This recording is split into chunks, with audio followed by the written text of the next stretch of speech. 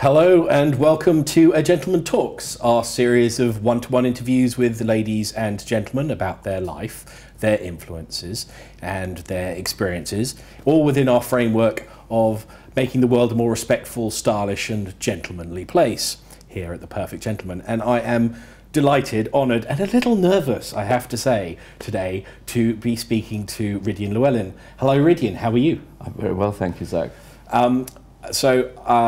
I will tell you about why I'm nervous later, but Rhidian, for the audience out there, would you please just tell us who you are and what you currently do? Right, I'm a retired headmaster, and I currently still work in the independent educational world, introducing clients to our leading schools, governing schools, helping governing bodies select headmasters and headmistresses, and appraising heads.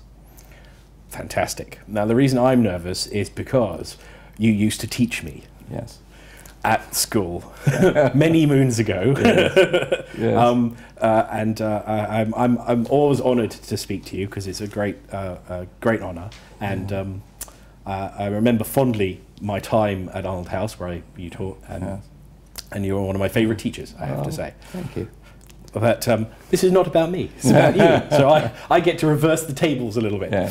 So I start these things, as I always do, at the very beginning. So, Rhidian, where were you born and raised, and what was your earliest influences in life?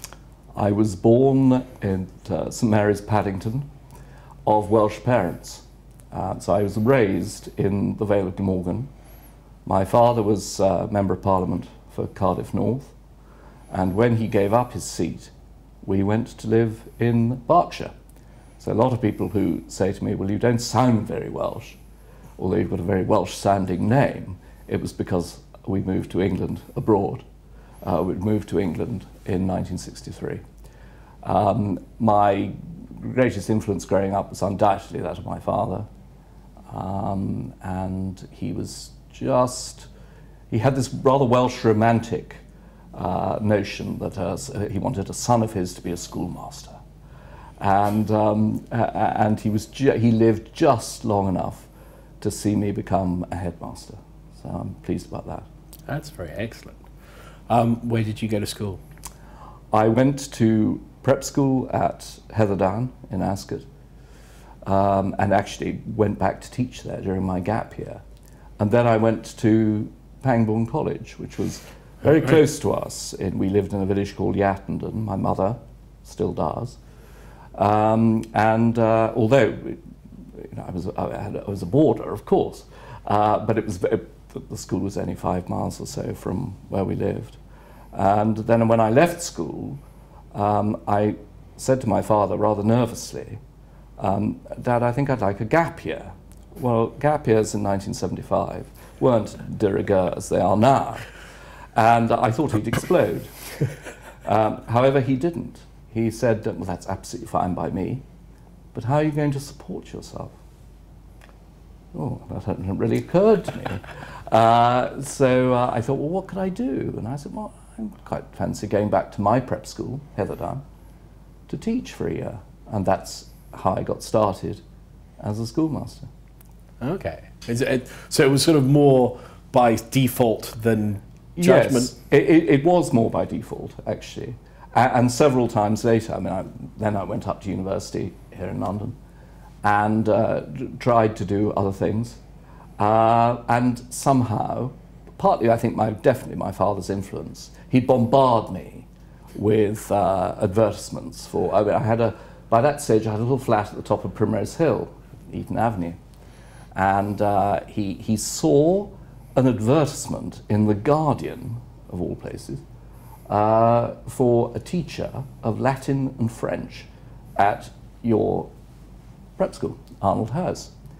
And it really wasn't a very suitable job for me. I did have an O-level in Latin, and I had an A-level in French, but that wasn't exactly qualifications, I didn't think.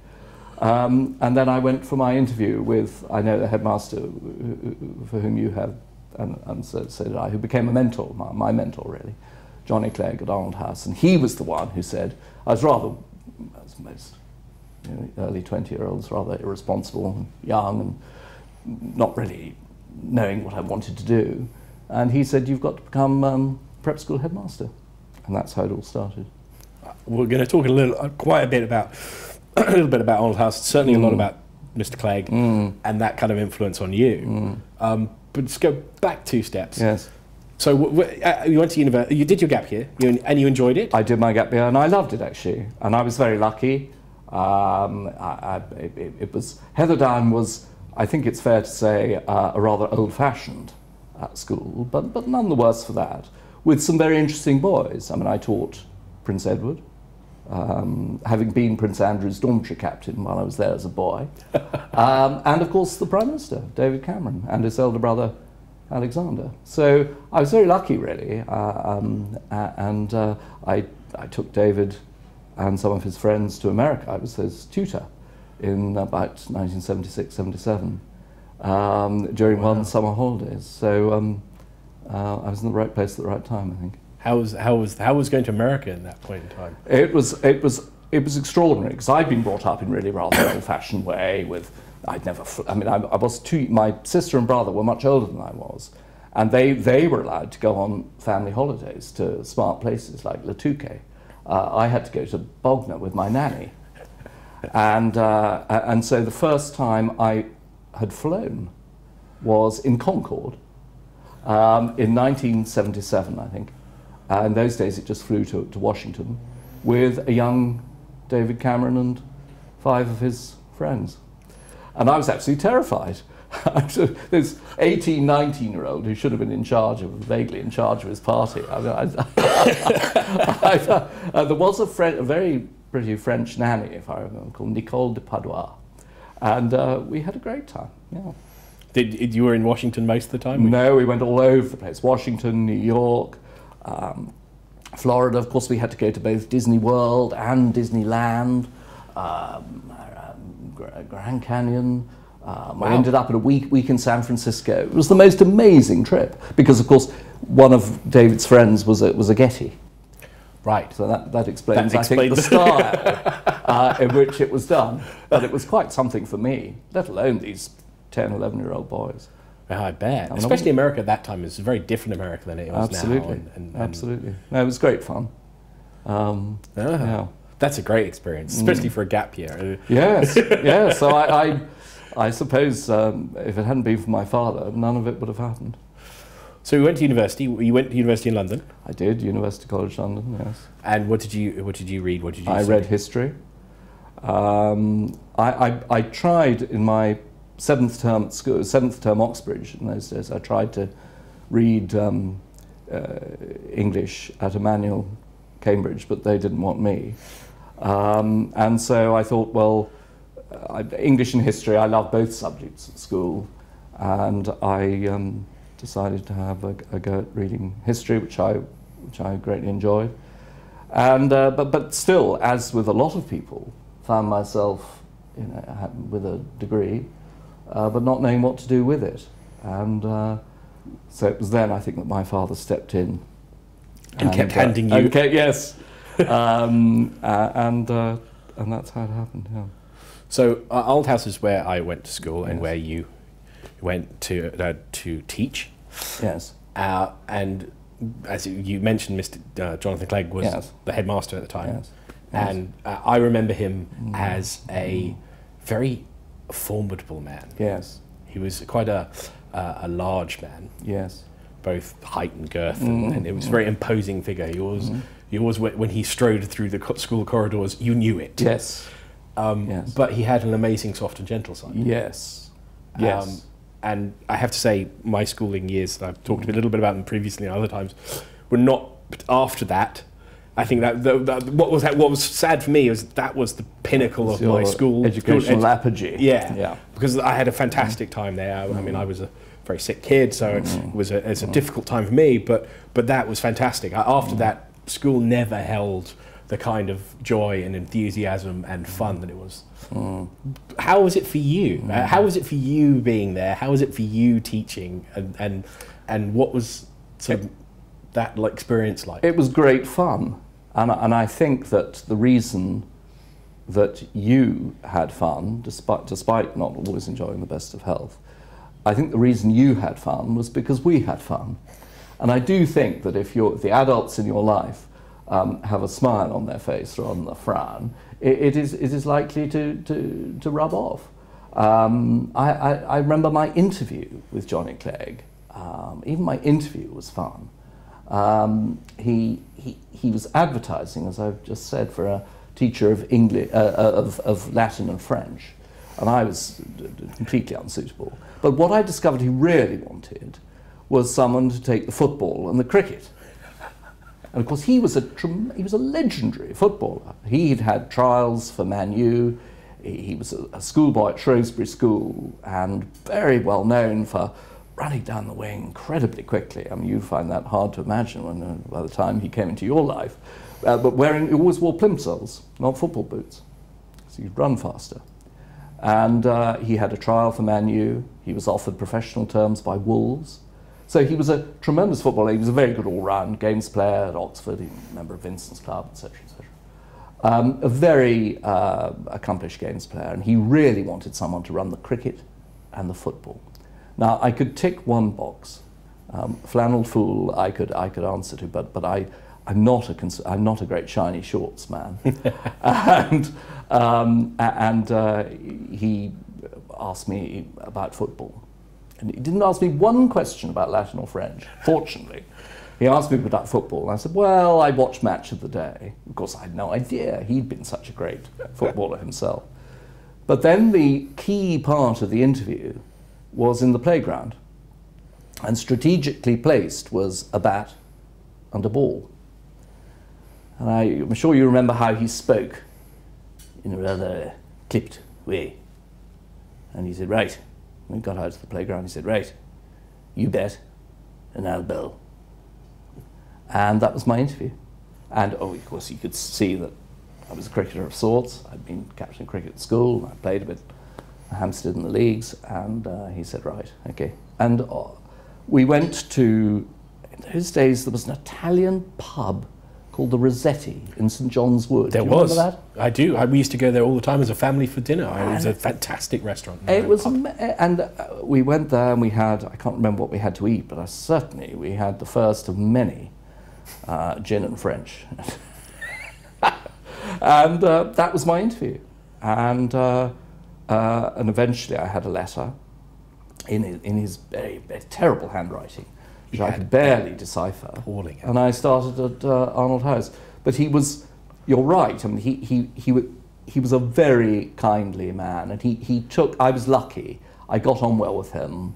I was a bit wild. I used to put, I was a bit of a racing man, so I used to put on the staff bets. And it was a more relaxed time. There were no inspections or, you know, everything that we have to put up with today. And so it was the last of a golden period, really, in which teachers could get on with teaching. And actually, we were encouraged by Johnny to be both good teachers, i.e. relate well to one's subject, but even more important, I think, in his book, to be good schoolmasters, i.e. relate well to the children. And he got a formidable team of schoolmasters and schoolmistresses around him and ran a very happy ship. But he had the great quality that all good heads must have, a subtext, don't mess with me. And he had that. Oh yeah, in spades. he definitely had that in spades. Yeah. I remember that very well. Yeah. Well, the fear of going up to the stairs to his office if you've been bad. Yes. Was always the one thing that kept most of the school in line, I think. Yes. I remember very fondly the whole period of time, and in fact wearing the 42 Club, the old school tie, as you noticed when I came in, because I mean, again, very proud. So, I mean, he was a fantastic man. How was your experience apart from, you know, that was your first job? Yes. It was your first experience. First proper job. First proper job, first sort of experience in a school like that. Did you sort of take to it willingly? And then I did. I was very lucky. There was some wonderful, you'll remember Jill Stern and one or two others. you know, so, who sort of mothered me, and we had a great time. I liked the collegiate life, and I was there for 4 years, and they were 4 very happy ones. You touched on something which I want to talk about a little bit later, which is about the schoolmasters and teachers, because I think there's a big difference there. But let's move on from Arnold House. Yeah. What happened after Arnold House? What sort of, you said you were there 4 years, what was next? Well, next came, after a small interlude, next came the Dragon School in Oxford, and Johnny had been at Brasenose with Keith Ingram, the headmaster of the Dragon School.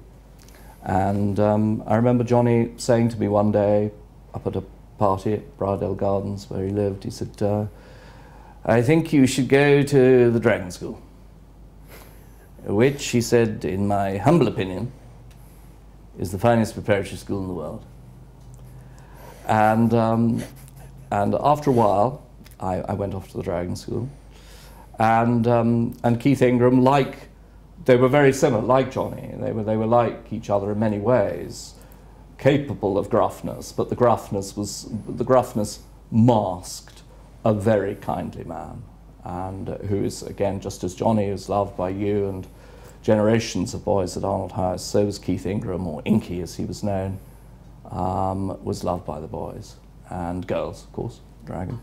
And I was very lucky, really, when after a year or so, I was offered a big job to be housemaster of Schoolhouse. I was only, I think, 29 or so, so I was quite young, and the first married housemaster of Schoolhouse. They'd been bachelors before that, so it was quite a big change. And we looked after 80 11 to 13-year-old boys, so did many of the things that a headmaster of a smaller school would do. And when it came to Papplewick, prep school opposite number 7 car park, Ascot race course, became available, I was lucky enough to get the job. So that put me in very good sense. So I was at Arnold House for 4 years, and the Dragon School for 5 years, and then 12 years as headmaster of Papplewick. So that's how it all came about, and I was very fortunate to be in the right place at the right time. You talked about Jonathan being a mentor of yours. Yes. And was Keith Ingram yes, as well. Definitely. How were they mentors to you? What was it I mean, you yes. never say that you were, but to their face, obviously. But no. how did that relationship develop? And yes, it wasn't so much what they said. I mean, I don't remember either of them saying, "Well done," too often. Except actually, Johnny, he liked to win his football and cricket matches. Yeah, he did. But there wasn't a lot of praise. It was more subtle than that.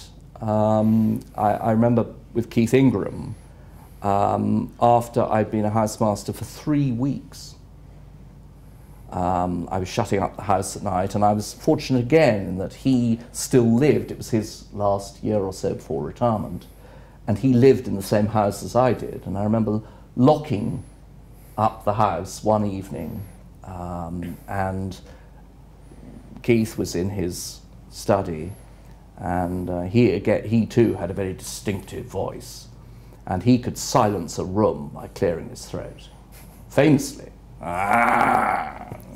Absolute silence, quite an art. He said, "I think the housemaster needs a bit of propping up," and that meant a wonderful array of malt whiskies. And I remember his favourite was Glenmorangie, I think, but I was rather keener on Lafray, a nice woody one. And so he propping up meant having a glass or two with him and listening to a few stories, classic elliptical stories which told more than they said. And then he said, "I want you to go up to old Buckenham Hall, prep school up in Suffolk. A friend of mine, Donald Sewell's been headmaster for many, many years, and he's retiring. And I thought, well, I'm in this job for 3 weeks, and he's trying to palm me off up to Suffolk, where I don't want to go. And I said, Keith, are you trying to tell me something? And he said, no, but you must always get it. Was it somehow assumed that I was going to become a headmaster? It was never said, never stated. And he said, no, you must always go for a job when you go for an interview when you don't want the job. So I went up there, and of course, when it came to the question, would you accept this job if it was offered to you? I said, well, actually, no. But but he was right. It gave you, when it didn't matter. So you had an interview under your belt, and so when it came to Papplewick a few years later, I'm sure that's still been good stead. So there was nothing. That generation didn't heap praise on you or make it that obvious that they rated you. It was just in those small things. And Johnny particularly was very adept at getting you to fess up to the mistakes you'd made rather than him telling you. So that you would go to him and say, look, I'm sorry, I've done this, just in case there's any feedback. I can't think of a specific example. But they were very good like that. And I remember one night at the Dragon, we had a party at the end of a summer term, and it got later and later and later, and it was far too late for the boys to go to bed. I mean, they were 12, 13-year-old boys. It was practically midnight. And I could see Keith looking out of his window. And so I thought, well, the best thing to do is to say to him tomorrow, I'm sorry we were so late last night, things like that, they had an aura about them that you simply did not want to let them down. And I think that was something very special. Very, very special. Mm. I think it's somewhat lacking a little bit now. Definitely. Somewhat lacking. Yeah. So you fulfilled your father's dream, yeah, and Mr. Clegg and Mr. Ingram's of becoming a headmaster. Yes, yes. How was that? It was a wonderful experience which has enabled me to do what I do now and given me freedoms that I wouldn't otherwise have enjoyed. Of course, being a headmaster, as a housemaster at the Dragon School, I can honestly say I cannot remember a disagreement with any of the parents of boys in the house, many of whom became our great friends. They understood instinctively what we were trying to do, the schoolmaster bit, if you like, and prepare them for the next stage. Of course, the buck didn't stop with me. It stopped with Keith Ingram and, of course, his successors as headmaster. So I think that the first thing I learned as a headmaster is that the buck stopped with me, and that it's simply, I suppose there'd been a sort of an element of thinking that this job was really terribly easy, and as a headmaster one is disabused of that, and inevitably you are not going to. I was a boarding school man, for example. I believed in the whole ethos of boarding. Not the sort of parents at arm's length boarding of my youth, but the boarding as it evolved during the 80s and 90s, lots of parental access, the best of both worlds, you could say, the sort of permanent sleepover with your mates, and yet not feeling that you were away from mum and dad and been sent away to school in those emotive terms. But at Papplewick, we were a boarding school that was very happy to take day children to begin with, but we did make them board at the age of 11. And there were very good reasons for that. It was something that I inherited and was determined to hang on to, because after all our boys went on to, the Eatons, the Harrows, the Wellingtons. They were all boarding schools. Where from Papplewick, where do you go to day school? There wasn't that much choice. I suppose one or two went to Hampton, even fewer went to the Royal Grammar School at Guildford. But they were principally, we were a school that prepared boys for the traditional boarding schools. And how much easier it is to board for the first time at 11 when you're a relatively big boy in a little school where you've already got your mates, rather than bored for the first time at 13 in a new school in which you were learning to rub shoulders with fellow pupils who are grown men. So, and there were a number of parents, of course, who fought us all the way on this, and one or two who said, right, if you insist that my son comes into board at 11, we'll take him away. And you just have to, in those circumstances, you realise, or I realised for the first time, that you know, you're not going to be universally loved. You've got to do what you believe to be right. More times than not, I'm sure we were successful in persuading. I mean, boys were never the problem, really. Always the damn parents. They were more than happy, I think, to come into board. It was always a very parent-friendly school, and there were matches on Wednesdays and Saturdays, the Sunday service, you know, and exeats and half terms, and lots of parental contact. And I wouldn't have wanted it any other way. But you know, I remember saying to a parent, "Well, you're not going to go into Eric Anderson's office at Eton and demand that your son is a day boy, so don't do it here. You know what we are. We are a boarding school from the age of 11, and of course, many of them boarded before that." Mm. What was your biggest achievement at Papplewick, would you say? What are you most proud of? Gosh, what am I most proud of? I can tell you what I'm not most proud of. The buildings. We put up 2 spectacular buildings that had a very, very successful appeal, and built a sports hall and a music school, which are still pretty much unrivaled in the prep school world. And of course I was proud of that, but I think if one gets too carried away by buildings, I think my greatest achievement was in getting around me a really good staff. Just as I'd learned from Johnny at Arnold House, from Keith Ingram at the Dragon, a really good staff. Now, 7 of whom have since gone on to be heads themselves. Now, I think that is the thing of which I'm most proud. Yeah. My spine is tingling. That's fantastic. That's really good.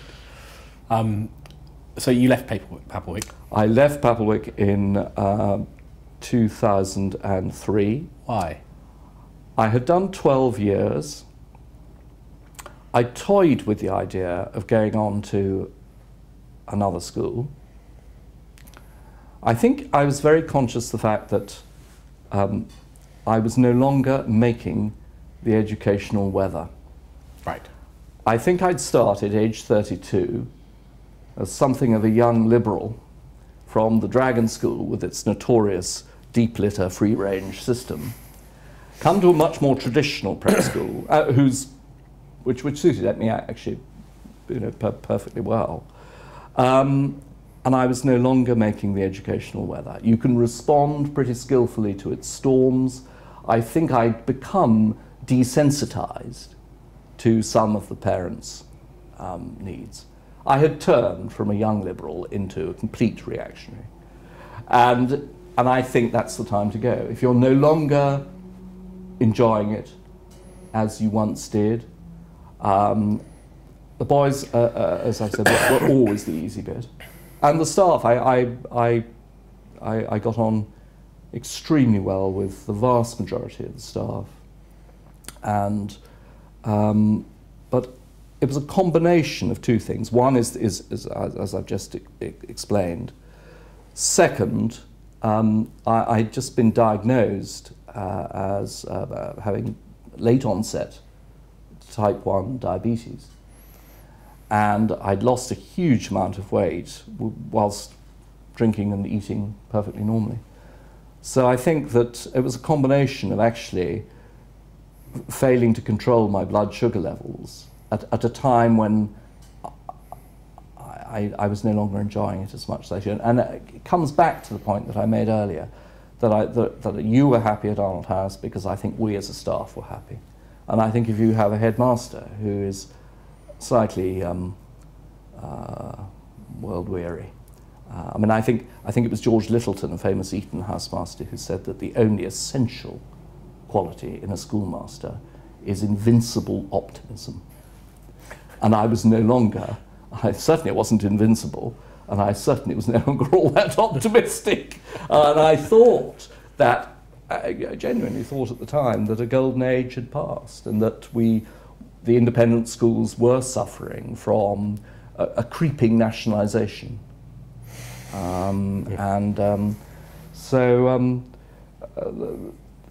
Those were the reasons, really, and there are practical considerations as well. I could take early retirement on grounds of ill health, so a very generous teacher pension scheme, which isn't quite what it is today, but it was very, very, very nice then. I'd just been given a house to live in. I mean, a lot of schoolmasters, just particularly in the boarding school world, go through a sort of rather charmed existence in which they don't have to worry about a roof over their head. Okay, you're not paid a king's ransom, but you get all your bills paid for you. And the real world, comes as a bit of a shock. But my aunt had a stroke, sadly, and although she lived another 10 years, and I looked after her during those 10 years, she moved into a nursing home, and we moved into her house. Okay. So that's how it happened. Yeah. I'm assuming you had a happy time at Papplewick. Yeah, very much. It's still a wonderful school. I went back the other day we took our boys on I think the first prep school, and I'm not sure not the only prep school to have taken a rugby tour to New Zealand. Not a place you go to with a weak side. No. And we had a 20-year reunion of that touring side with the boys and their parents. Oh, fantastic. And so I went back and I was asked very kindly by the headmaster to speak.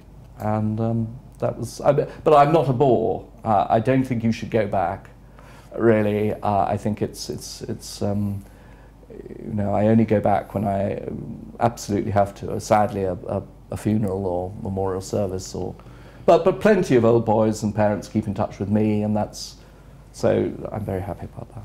Did you have a nickname? Well, that's a good question, because nicknames were de rigueur, the dragon, very much so. I'm not sure. Honestly, I'm not sure. I don't think I did. I think that boys might refer to me by my first name occasionally, or abbreviated form, Rhid. I heard them talking about the old man, which I thought, God, I'm no younger than the young headmaster. I'm some old fogey now. I don't think so, Zach. I don't think so. Did I at Arnold House? No, I don't think I did. One of the few teachers that didn't. I wasn't a big enough character, perhaps. No, I think you were too nice to have them. The nicknames are generally for either you're terrified of or don't like very much. I think that was there were a few, but then not that I recall. No, I remember Richard Curtis coming to. He's an old boy of Papplewick. Won top scholarship from Papplewick to Harrow in 1969, and I remember he came to give away the prizes one speech day, and he said during the course of his wonderfully witty talk, he said, people often ask me how I came up with a character like Mr. Bean. And he said, actually, it was quite simple. All I had to do was to remember some of the people who taught me at Papplewick and tone them down a bit. Oh dear. People flicking through old teachers. Okay, that's the influence. Oh dear. I said we'll talk about it previously, and I want to talk about it now, because it's very important for what we're doing, The Perfect Gentleman. Yes. And I think it's very important society. One of the things that we started with Perfect Gentleman was because we felt that the skills that I was taught at prep school are sadly lacking and not being taught. No. And part of my theory about it is exactly what you said. There's a lack of schoolmasters. Yes. And now everyone's a teacher. Yes. Yes. And I find that fascinating. Yeah. Why has that happened? Why are we neglecting the kind of, as you said, you actually said it, we're preparing them for the future. Yeah. You know, I find it fascinating that that's gone out of the way. When it makes a news item on the BBC that they're teaching boys etiquette and manners, you just think, oh my God. Yes, absolutely. Gosh, that's a very, very difficult question, and I think one thing that has changed enormously is that there are very, very few male role models in primary schools, certainly in the maintained sector, and also, I would guess, fewer in the independent sector, in prep schools as well, than was the case when you were at Arnold House. Interestingly, I would say that at Arnold House, I would probably say it was about half and half, men and women on the staff. I wonder what it is today, as a matter of interest. Why this has happened, I don't know, but it's very, very important for boys to have those role models. I agree with almost everything on the subject that Michael Gove is trying to do as Secretary of State for Education, and I think he's making and has made a mark where a lot of his predecessors of both parties have not done. But where I disagree with him over something, and I think this is relevant, is that, you know, I see what he's trying to do in raising the academic profile of the teacher. You wouldn't have thought you needed to do it, but I think he's right, that the academic profile of the of teachers needs to be improved. But I don't think, actually, by precluding anyone who's got a third-class degree, say, that that's necessarily the right way of going about it. The best teacher I had at my prep school at Heatherdown didn't have a degree, didn't go to university, didn't have a teaching qualification, but he was a marvellous teacher of French. So I don't know what, I think there is more emphasis, clearly in these days of league tables, there is an undue emphasis on results, and of course they're important, but it's how you achieve the best results, which I think you get into. It's not quite so straightforward. I'm a great believer. I used to tell the parents at Papplewick, who were, you know, boy was sitting his scholarship to Eton, say, oh, he mustn't be in the play, or he mustn't play rugby. It's absolute nonsense. You know, the more a boy can do, the better his academic results can be, and he'll certainly be a more rounded person as a result. Now, I think that isn't as... This, I would say, my views are probably pretty old school, but I'm very, very pleased that someone of your generation shares them, because that does give one hope. Yeah, I think it's very true. I mean, I wasn't a particularly academic child, nor particularly sporting child, but I enjoyed doing it all. You know, I think that, and because of that sort of formed the character that I am, and I find that, you know, as exactly as you say, I find that we're driving our young people today to specialise early, to focus on getting their A stars, and yeah, which is, as you said, is fantastic, but it neglects so much else about character. You know, as we say, you know, why is the perfect gentleman in existence? Well, because it's fallen off the to-do lists of parents. It's fallen off the school curriculums. And as my very good friend Harry says, you know, you don't go to the army now, so you don't even learn it there. You know, you don't have those kind of, those are the skill sets that are required.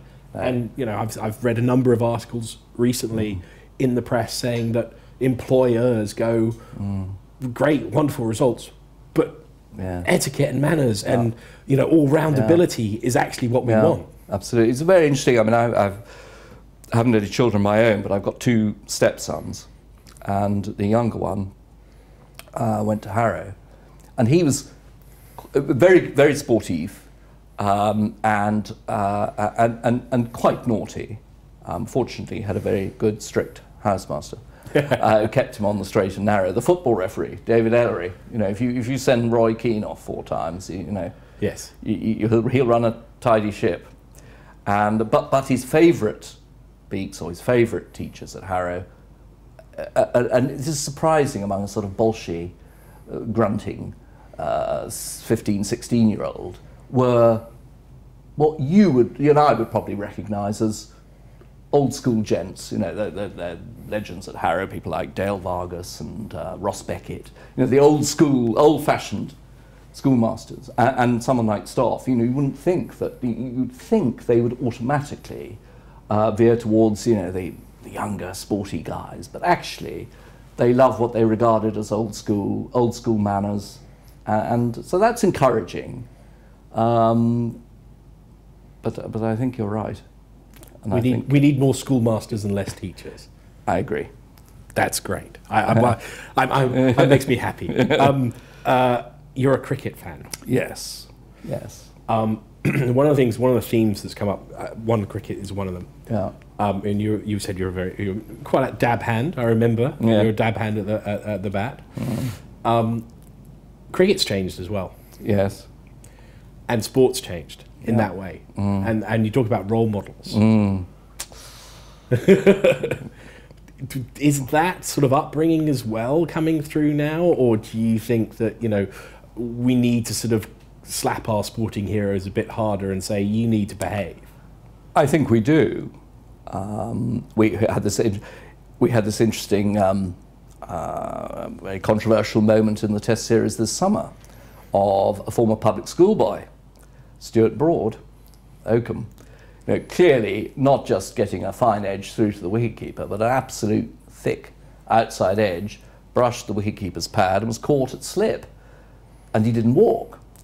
Now there was endless, and actually, as an ardent supporter, I should say, of the England and Wales Cricket Board, being a Welshman, I get the argument, but it's sad in a way that, you know, look, we're playing Australia. Do they walk when they nick the ball through to the keeper, or even get a thick nick through to first slip? Do they walk? No. So then, but I would like to think that good sportsmanship should prevail, and that the umpires have a very, very difficult job, and I would like to see cricketers make their job a little easier. Yeah, I think that's very true. I think we've talked about it a number of times on our podcast and internally amongst the team, is that we think, you know, our sporting heroes need, especially football and cricket and rugby, where you know, they are forefront. You know, they need to stand up and sort of be the idols that people aspire to. Yes. And as you said, the winning at all cost mentality has sort of dampened sportsmanship. It has.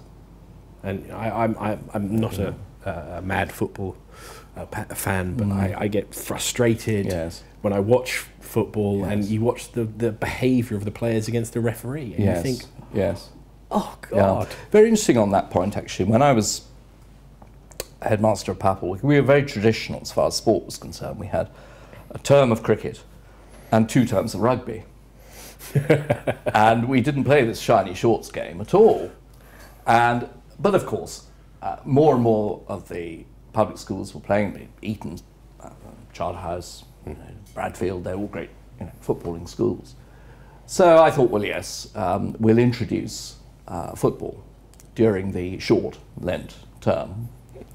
We'll continue to play sevens, rugby sevens as well, but we'll introduce and actually play. The boys used to play football a lot, but not matches with other schools. And it was interesting, the first game of football we played, suddenly the boys started arguing with the ref. Or, you know, appealing for a throw, and all that sort of stuff, which they'd seen their heroes at the Premier League do. And that absolutely, they wouldn't dream of arguing with a rugby ref. No. You know? I mean, not least because there'd be another 10 yards. Exactly. Back you go. And that was very interesting, and I think football and footballers are particularly culpable. I think a change is in order. Yeah, it's a great game. I love watching it. I was at Stamford Bridge last night. But I couldn't agree with you more. I always say it would take one FIFA directive, which would never happen, saying that if you dissent the ref, it's a red card. Yes. You'd lose half the team for 2 matches, and everyone would behave again. Yes. And it wouldn't take much. It would be one bad weekend of football, and then everyone would suddenly realise that actually you need to behave again. I think that some of the sporting authorities in football, you see it in the ICC in cricket, where one country is allowed to call the shots, India. They're not going to have DRS, the review system. They're not going to have it. Everybody else has it. Surely they should just be told that they all do it. We are the ICC, the World Cricketing Authority, and it's going to happen. But no. But no. So your red card, I'm afraid, is not going to. No, I don't think it's going to happen at all. I wish, I hope, but there we go. I hope for the future sporting youth that they embody a bit more gentleman and sportsmanship in their thing. One of the things I'm fascinated about, because I know we're running towards the end of our conversation now, you now do a lot of bringing foreign individuals into the UK public school system. Yes. How is that, and what, do they want the English education? Is it because it's better, or is it because they want that English Britishness to rub off on their children? What's kind of the reasons for it? I think everything that has become rather out of fashion here is still very strong with those who want to send their children to independent schools. I think they want outstanding academic results. Of course they do. But there is an element of wanting this, this is where the address book, the international address book, begins. And I think that they certainly I deal a lot with Russians, in particular, other nationalities too, and they have a very, very high opinion, rightly in my view, of the more holistic approach of the independent schools. It's actually it's quite reassuring. So much so that, I mean, just give you a small and rather superficial anecdotal evidence for this. I went to see a Russian client in Monaco once, and his 10-year-old daughter was at the international school there before going on to one of our schools over here. And the father said, now, Denise, will you please show Mr. Llewellyn your Collins Pictorial Dictionary? And instinctively he knew. There was a picture of a house and various names of the rooms within the house. And there was something about those names that he didn't think was quite right. That perhaps in English, and actually his very words to me were, now, Mr. Llewellyn, tell Denise what the English upper classes call these rooms. And, that to me, I mean, nobody under the age of 40, I don't think, over here anymore, gives a damn whether you, I don't know, use a popular example, use the toilet or the loo or whatever, various sort of the words that Nancy Mitford made famous of being new and non-new. I don't think many people of a certain, as I say, below the age of 40 give a damn about these things, but they matter. It's funny, it's almost a throwback, and I think they're looking for, of course they're looking for great results. Very often they're looking for Ivy League universities, so it's not just a British thing. But I think as far as the independent schools are concerned, they love the idea of doing in the same school, that you're in the classroom 1 minute, you're on the cricket field the next, you're on the stage, you're in the choir, all those things which they see as making a rounded individual, and that's encouraging. Yeah, I hope they take it forward. So because this is what we find interesting is that is within the UK, the perfect gentleman, and what we're trying to do. We struggle to a certain degree because most men think they are, which unfortunately, is not true. But outside the UK, the idea of the British gentleman is still held in such a high regard. Yes. So we certainly need more schoolmasters in those independent schools, so that they can keep the holistic approach going. Well, I hope that you can keep that going a bit, Rhidian. We've come to the sort of end of our conversation now, so we're going to go and do our famous 10 questions. Yes. Wonderful.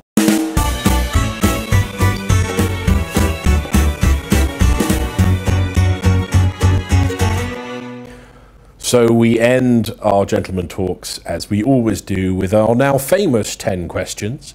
So, Rhidian, what makes or embodies a gentleman for you? I think someone who appears in the paper 3 times in his lifetime. Once when he's born, second when he gets married, and third when he dies. Very good. What is the most romantic thing you've ever done? Now this gave me quite a few problems here. I think probably taking my wife on a surprise holiday.